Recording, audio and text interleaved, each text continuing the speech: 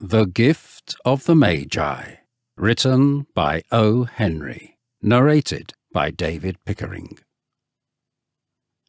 $1.87, that was all, and 60 cents of it was in pennies. Pennies saved 1 and 2 at a time by bulldozing the grocer and the vegetable man and the butcher until one's cheeks burned with the silent imputation of parsimony that such close dealing implied. 3 times Della counted it, $1.87, and the next day would be Christmas. There was clearly nothing to do but flop down on the shabby little couch and howl. So Della did it, which instigates the moral reflection that life is made up of sobs, sniffles, and smiles, with sniffles predominating.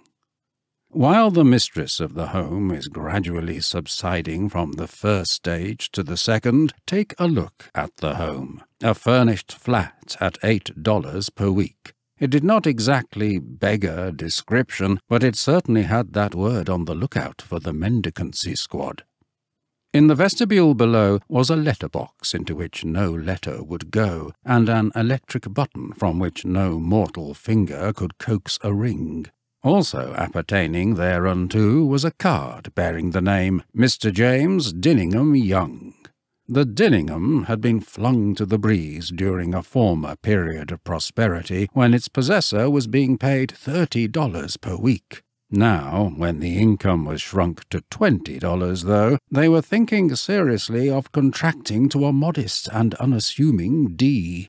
But whenever Mr. James Dinningham Young came home and reached his flat above, he was called Jim and greatly hugged by Mrs. James Dinningham Young, already introduced to you as Della, which is all very good.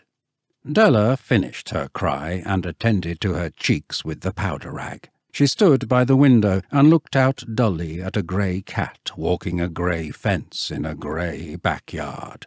Tomorrow would be Christmas Day, and she had only $1.87 with which to buy Jim a present. She had been saving every penny she could for months, with this result. $20 a week doesn't go far. Expenses had been greater than she had calculated. They always are. Only $1.87 to buy a present for Jim. Her Jim. Many a happy hour she had spent planning for something nice for him, something fine and rare and sterling, something just a little bit near to being worthy of the honour of being owned by Jim.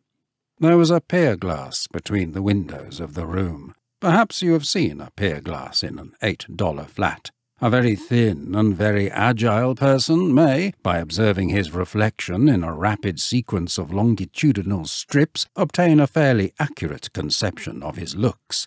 Della, being slender, had mastered the art. Suddenly she whirled from the window and stood before the glass.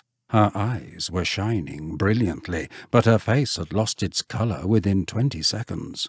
Rapidly she pulled down her hair and let it fall to its full length. Now, there were 2 possessions of the James Dinningham Youngs in which they both took a mighty pride. One was Jim's gold watch that had been his father's and his grandfather's. The other was Della's hair. Had the Queen of Sheba lived in the flat across the air-shaft, Della would have let her hair hang out the window some day to dry, just to depreciate Her Majesty's jewels and gifts. Had King Solomon been the janitor, with all his treasures piled up in the basement, Jim would have pulled out his watch every time he passed, just to see him pluck at his beard from envy.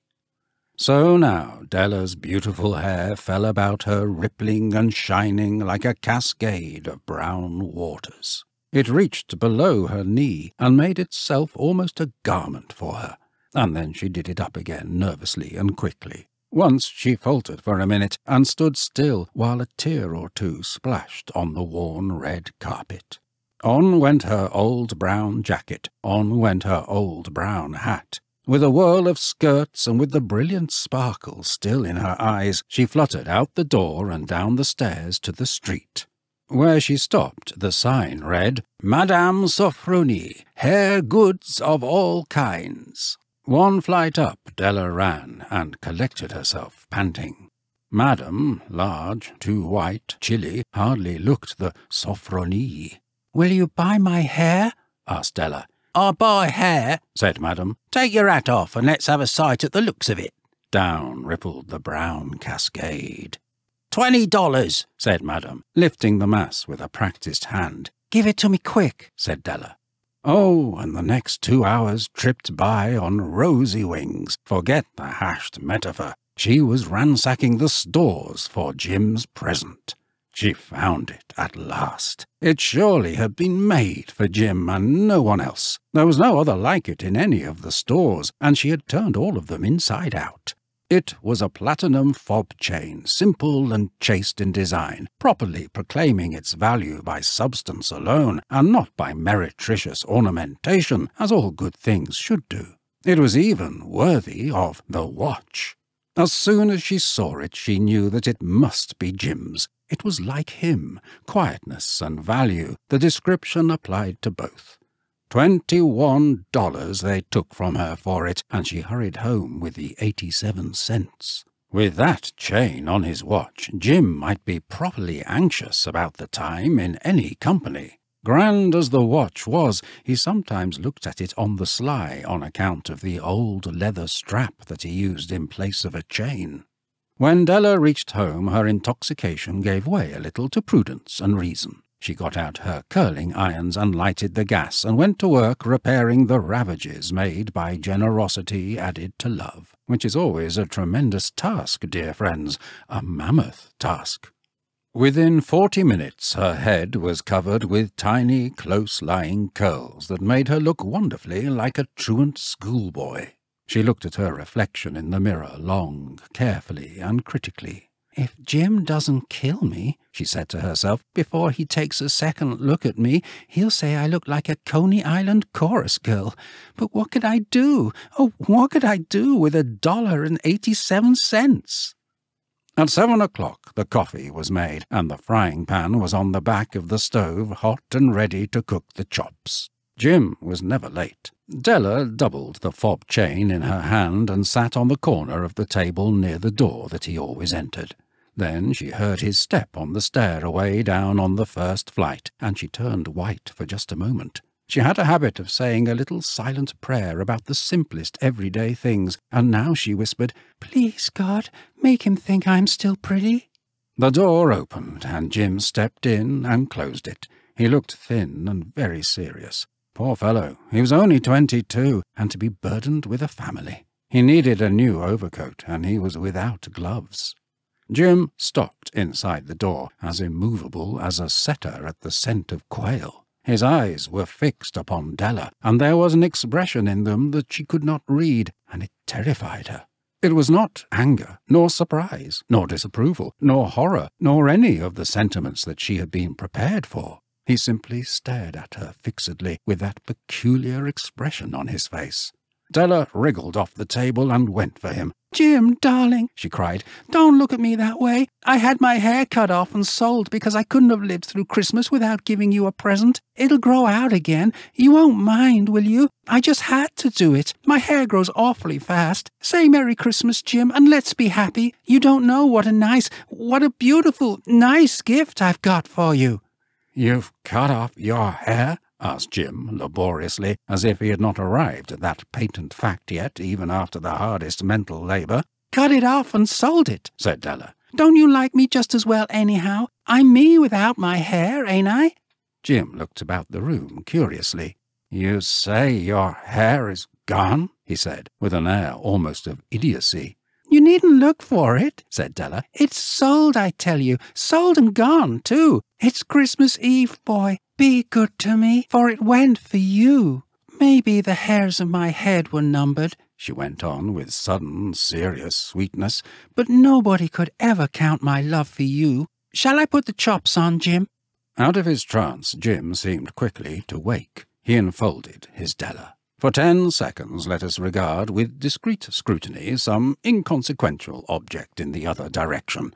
$8 a week or $1 million a year, what is the difference? A mathematician or a wit would give you the wrong answer. The Magi brought valuable gifts, but that was not among them. This dark assertion will be illuminated later on. Jim drew a package from his overcoat pocket and threw it upon the table. "Don't make any mistake, Dell," he said, "about me. I don't think there's anything in the way of a haircut or a shave or a shampoo that could make me like my girl any less. But if you'll unwrap that package, you may see why you had me going a while at first." White fingers and nimble tore at the string and paper. And then an ecstatic scream of joy, and then, alas, a quick feminine change to hysterical tears and wails, necessitating the immediate employment of all the comforting powers of the lord of the flat.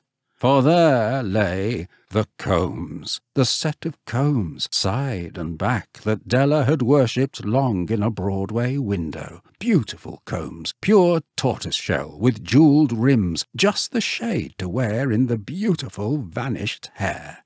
They were expensive combs, she knew, and her heart had simply craved and yearned over them without the least hope of possession. And now they were hers, but the tresses that should have adorned the coveted adornments were gone. But she hugged them to her bosom, and at length she was able to look up with dim eyes and a smile and say, "My hair grows so fast, Jim."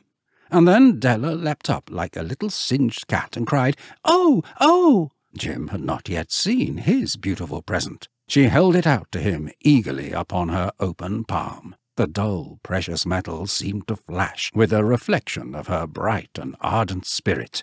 "Isn't it a dandy, Jim? I hunted all over town to find it. You'll have to look at the time 100 times a day now. Give me your watch. I want to see how it looks on it." Instead of obeying, Jim tumbled down on the couch and put his hands under the back of his head and smiled. "Dell," said he, "let's put our Christmas presents away and keep 'em a while. They're too nice to use just at present. I sold the watch to get the money to buy your combs. And now suppose you put the chops on." The Magi, as you know, were wise men, wonderfully wise men, who brought gifts to the babe in the manger. They invented the art of giving Christmas presents. Being wise, their gifts were no doubt wise ones, possibly bearing the privilege of exchange in case of duplication. And here I have lamely related to you the uneventful chronicle of two foolish children in a flat who most unwisely sacrificed for each other the greatest treasures of their house. But, in a last word to the wise of these days, let it be said that of all who give gifts, these two were the wisest. Of all who give and receive gifts, such as they are wisest. Everywhere they are wisest. They are the Magi. O. Henry was the pen name of William Sidney Porter, 1862 to 1910, who was born in Greensboro, North Carolina, and worked as a pharmacist, rancher, draftsman, and bank teller, before establishing a reputation as a writer of witty short stories and satirical newspaper columns. Like the Dillingham Youngs in The Gift of the Magi, Henry himself well knew what it felt like to be driven to desperate measures to remain financially afloat. Some of his early stories were written while he was serving a prison sentence for embezzlement from the bank in which he formerly worked.